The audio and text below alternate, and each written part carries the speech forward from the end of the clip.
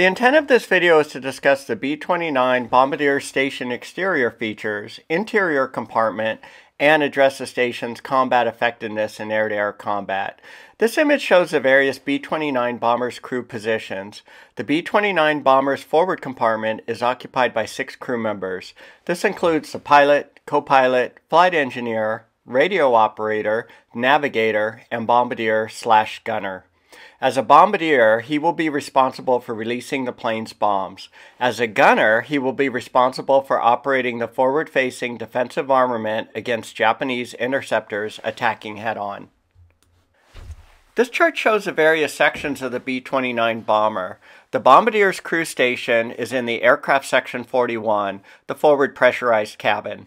This view shows interior components and features of section 41. The Bombardier seat is in the plane's greenhouse structure just forward of the pilot, co-pilot stations. The greenhouse is the section 41's framed plexiglass and tempered glass enclosure. None of the greenhouse transparency panes are ballistic. The B-29 bombers were pressurized, heated, and insulated. The B-29's pressurized compartments are shown here. The cabin's differential pressure level is set to an 8,000-foot cabin altitude. This is the same cabin altitude pressure level as a modern commercial airliner.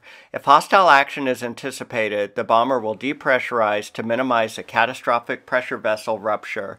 The crew members will don their oxygen masks when depressurized at altitudes above 10,000 feet. Let's take a look at some of the outside features of the B-29 bomber's nose section.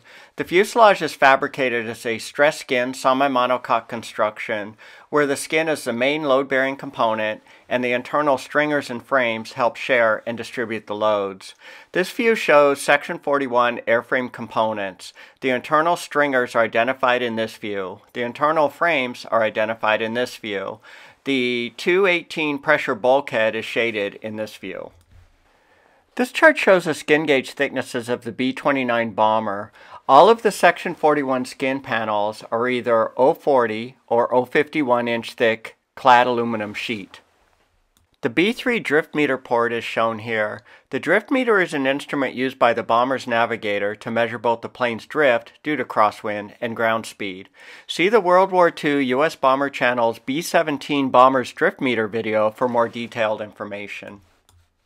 This is a forward lower turret. All B-29's upper and lower turrets adopted the Browning AN-M2 50 caliber machine guns.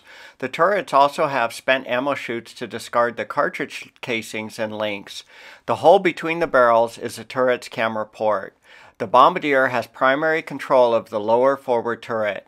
The side blister gunners have secondary control over the forward lower turret. A drawing of the turret is shown here. The upper turret houses 4 machine guns. The Bombardier has primary control of the upper forward turret. The central fire control gunner has secondary control of the forward upper turret. The 2 small circular patches are the plane's static pressure inlets. You can see multiple small inlet holes at the center of these patches. These are the plane's pitot tubes. The plane's pitot tubes will provide a stagnation pressure. The difference between the static and stagnation pressure will be used to determine the plane's airspeed. This chart shows a schematic of the Pitostatic pressure system. The pressure data will be provided to the B-29 Bombardier's instrument panel's indicated airspeed and altimeter. The plane's nose gear retracts into the gear's wheel well cavity. The nose gear is non-steerable. The pilot will steer the bomber on the ground by differential braking or differential thrust. The gear shimmy damper, toe fitting, and torsion links are shown here. The nose gear doors have been removed from this B-29. This part is the Identify Friend or Foe, or IFF, antenna. On other B-29s, this antenna is located aft of the bomb bay, as shown in this image. The section 41's forward plexiglass and tempered glass greenhouse is shown in this clip. The greenhouse transparencies provide the Bombardier an excellent field of view when sighting on a bomb run or tracking an enemy aircraft. The B-29's upper forward turret has an arc travel of 90 degrees up and 5 degrees down. The turrets can spin in azimuth 360 degrees in 8 seconds and traverse full elevation in 3 seconds. The B-29's lower forward turret has an arc travel of 5 degrees up and 90 degrees down. The upper and lower turrets will converge their bullet streams at 200 yards or farther for head-on level attacks. Once inside the B-29, the crew members will close the nose wheel floor hatch. Moving forward past the flight engineer station on the right, you can clearly see George Lucas's inspiration for the Star Wars Millennium Falcon's flight deck configuration. This image shows the locations of the B-29 crew and systems armor. The pilot and co-pilot seatbacks are armored. The seatbacks are fabricated from a 1/4-inch rolled armor plate. The Bombardier station has no armor, although crew members wore flak vests, aprons, and helmets. Crew flak armor was credited with reducing crew injuries by 60% in the European theater. The Bombardier will flip up his padded seat, sit down, and attach a seatbelt. Mounted in the front is a Norton bomb sight. To the right is the forward, lower, and upper turret control panel. These switches turn on the air compressors that charge the gun, provide power to the computers and turrets. The control panel also powers the gun's cameras and gun safety switches. To the right is the Bombardier's pedestal gun sight. The gun sight will need to be unstowed and swung out on a pantograph arm. When in use, the gun sight will be positioned over the Norton bomb sight. All of the B-29 turrets were sighted by the General Electric Central Fire Control Systems. The gunner sighted, tracked, and fired on fighter interceptor by means of this optical pedestal gun sight. The gun sight consisted of position sensors and gyroscopes, which fed data into a vacuum tube analog computer. The computer calculated a ballistic solution. The ballistic solution accounted for lead, deflection, atmospheric characteristics, and bullet drop. Each of the machine guns fired up to 14 rounds per second. The ammo mix was 500 rounds of 100% armor-piercing incendiary cartridges for each gun.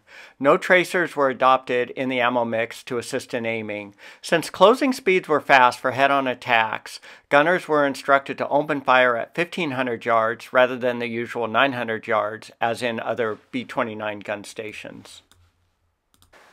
To use a pedestal gun sight, the Bombardier will turn on the gun sight's light and adjust the reticle's brightness. Dial in the interceptor's wingspan into the gun sight. Use the gun sight's optical head to track and range the interceptor.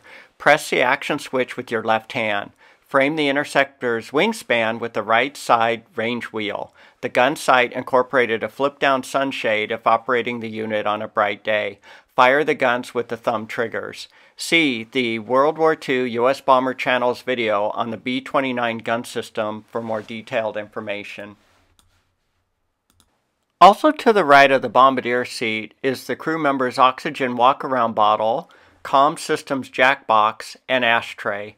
The ashtray was manufactured from the Ford Motor Company's car model year 1936. On the left side is the Bombardier's panel that mounts various switches, instruments, gauge clusters the Bombardier will need to extract and input data. This view shows the camera intervalometer, plane flight parameter gauges, bombing intervalometer, oxygen panel, bomb group selector switches, and the heated closed rheostat. So just how effective was the B-29 Bombardier gunner's position? B-29 bombers flew in a standard 12-plane formation during daylight high-altitude missions. This April 1945 declassified document shows the position of the 12-plane B-29 formation. This chart shows the gun coverage of the group. The 12 o'clock head-on direction of the formation is protected by 21, 29, or 18 machine guns, depending on if the attack comes from the high, level, or low directions respectively. Japanese fighters typically attacked the B-29 bomber from the front during daylight high-altitude bombing missions. This April 1945 21st Bomber Command declassified intelligence report chart shows the direction of attack during daylight missions. Of the 6,000 attacks, the majority, or 49%, came from the nose. This April 1945 declassified air intelligence report outlines a typical nose attack. This type of attack is called the 12 o'clock express. The interceptor comes in at 12 o'clock high at maximum speed. He will open fire between 500 and 1,000 yards. The 65-page February 1945 Declassified Operations Analysis Report outlines the combat performance of the B-29's defensive gun system. This chart documents that the B-29 Bombardiers were responsible for 43 of the 175 enemy aircraft destroyed or probably destroyed. Only the top gunner claimed a higher number of kills. Since most of the daylight attacks were from the front, this chart provides a better comparison of the B-29 gun stations by normalizing the number of kills per 100 encounters. The report concludes that frontal-facing gunners succeeded in destroying or probably destroying 15 out of every 100 encounters, whereas the rear-facing gunners succeeded in destroying or probably destroying 30 out of every 100 encounters. In summary, the Bombardier station was a well-exposed position.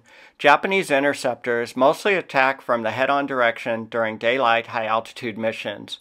The B-29 Bombardier's gun station was about half as effective as the tail station, where effectiveness is defined as the number of enemy aircraft destroyed or probably destroyed per every 100 encounter.